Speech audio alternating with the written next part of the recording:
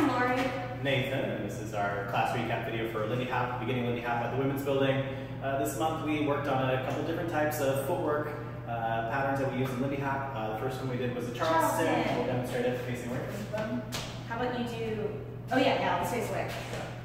Yeah, I'll go this side. Charleston, 5, 6, 7, and 1, 2, 3, 4, 5, 6, 7, and rock, step, kick, and kick, step, rock, step, kick, and kick, step. And we also did some kick through Charleston, kick, turn, kick, step, kick, turn, kick, step, kick, turn, kick, step. That is also good to practice. So we did it together, basic Charleston, and we also had a kick slide variation, where we kick up, push off the floor, and slide back, and then the partnered kick throughs. And you kind of want to reach for that cookie, so you have this stretch here.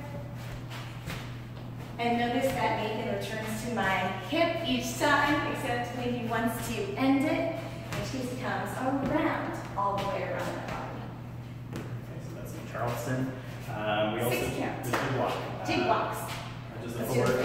yeah. Rock, step, kick, just one kick on each foot. Kick. 1, 2, 3, 4, 5, 6. 1, 2, 3, 4, 5, 6. We can do that in a closed position.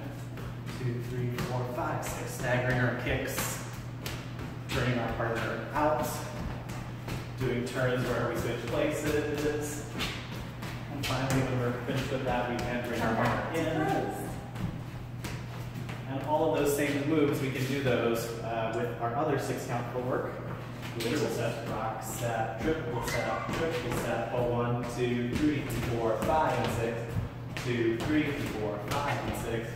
Closed position. Turning our partner out.